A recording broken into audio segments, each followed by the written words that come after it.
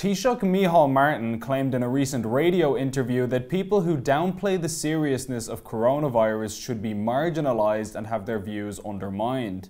Is it reasonable for the leader of the country to dismiss the views of his own citizens in this way? This is Ben Scallan and you're watching Gript Media.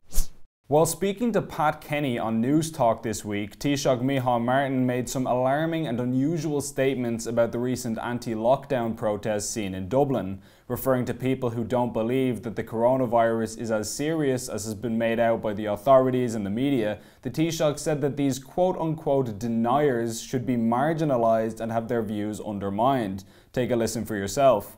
There was quite a number of deniers in those protests who deny that the coronavirus is as deadly as it is. Thankfully, they are not getting traction. And thankfully their message is not winning any degree of public support whatsoever.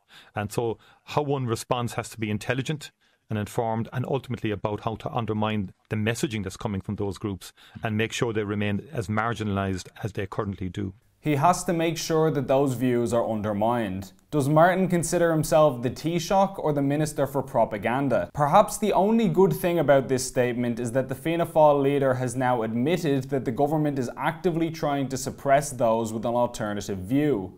Not that we exactly needed confirmation of that.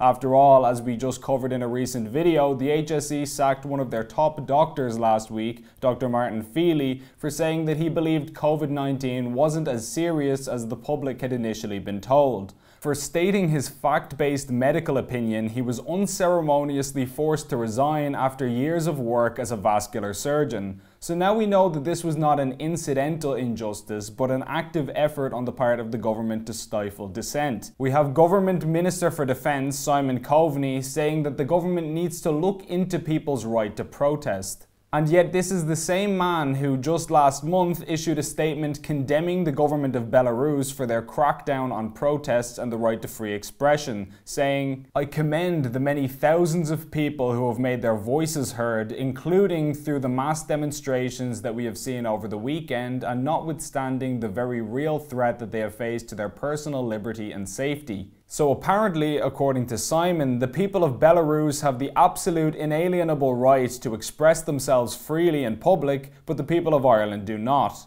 And of course, to top it all off, we have hate speech Charlie Flanagan driving ahead with his plans to make controversial speech a crime. New and strengthened laws dealing with hate speech and hate crime in Ireland are badly needed. Pleased to see matters progressing as planned. So as we face the mother of all recessions, thousands of citizens express justified outrage by peacefully protesting in the streets, as is their right, our politicians' number one priority is suppressing those views and making sure that those who feel aggrieved remain marginalised, to quote the Taoiseach. I don't know who these leaders claim to represent, but it's definitely not the people, and that's becoming increasingly clear every day. Please like and share this video, and if you enjoyed it, please consider signing up for a monthly donation via the link on screen to help us continue producing content like this.